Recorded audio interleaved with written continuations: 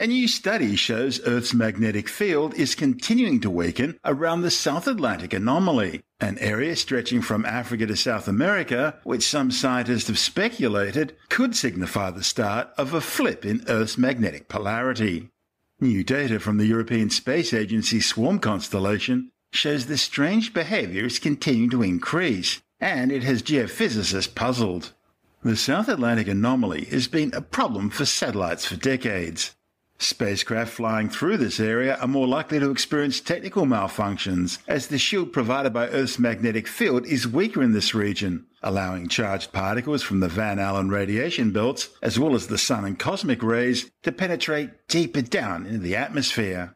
In fact, NASA is forced to shut down operations with the Hubble Space Telescope when it orbits through this area. Satellites have been known to go haywire, and even laptops used by astronauts aboard the International Space Station have been known to suddenly crash above the anomaly. But the implications are far more global. Earth's magnetic field is vital for life on our planet. It's a complex and dynamic force that protects life from cosmic radiation and charged particles from the sun. The magnetic field is largely generated by an ocean of superheated swirling liquid iron that makes up the Earth's outer core, some 3,000 kilometers beneath the planet's surface. Acting as a spinning conductor in a dynamo, it generates electrical currents, which in turn generate a continuously changing electromagnetic field. And this field is far from static, varying in both strength and direction. For example, as we reported last month, recent studies have shown the position of the North Magnetic Pole is changing rapidly, moving from Arctic Canada towards Siberia at an ever-increasing rate. Scientists and navigators have been noticing this drift ever since magnetic north was first measured back in 1831. However, since the 1990s, what was a slow drift has been speeding up, going from an historic wandering of no more than around 15 kilometers per year up to its present-day speed of up to 60 kilometers a year. Over the last 200 years, Earth's magnetic field has lost around 9% of its strength on global average. And from 1970 till now, the minimum field strength of the South Atlantic Anomaly has dropped from around 24,000 nanoteslas to just 22,000, while at the same time the area of the anomaly has grown, and it's been moving westwards at around 20 kilometers a year. Over the past 5 years, a second centre of minimum intensity has emerged just southwest of Africa, and that suggests that the South Atlantic Anomaly could be splitting up into two separate cells.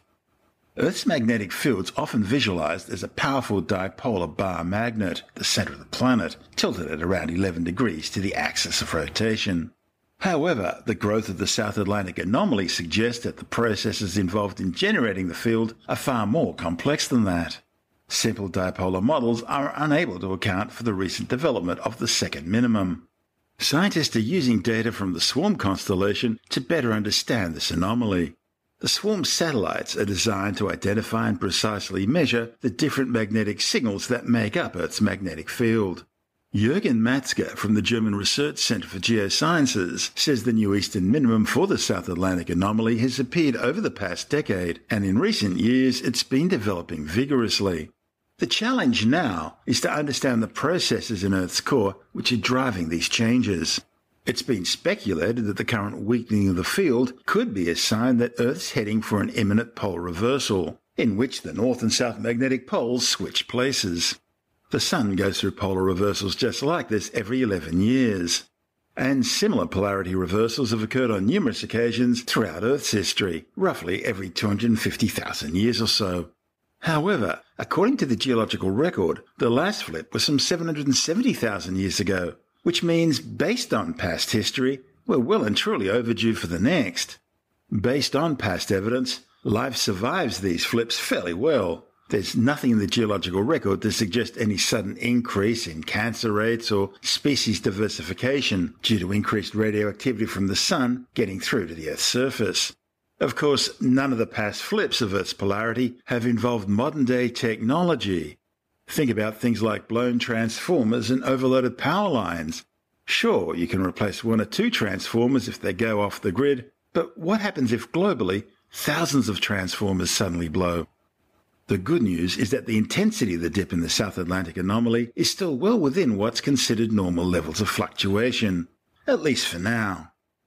But it might not be a bad idea to stock up on candles just in case, and possibly also toilet paper. This is SpaceTime. Still to come, new results raising new questions about our understanding of the foundations of the cosmos, and the Chinese Internet of Things placed in orbit. All that and more still to come on SpaceTime.